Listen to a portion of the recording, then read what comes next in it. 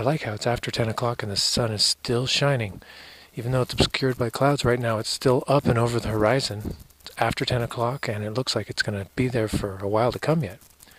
But what I don't like as much as what happened to the pot that I was cooking the chili in. So you remember that can of chili? I ate it and it was fine. It tasted exactly like it looked like a can of canned chili. But when I was washing the pot, I happened to knock over this hot chili water with soap in it that I had heated up a little over the stove, knocked it right onto my picnic table, splattered little flecks of chili onto the table and a little bit onto the ground and a little bit onto my sleeping pad bag. And really, that shouldn't be a big deal, except we're in grizzly territory.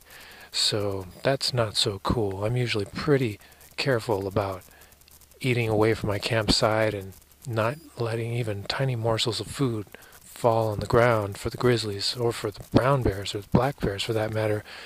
But anyway, now I've got to look over my shoulder the rest of the night. Thankfully, it's light out. Easy to see those bears coming.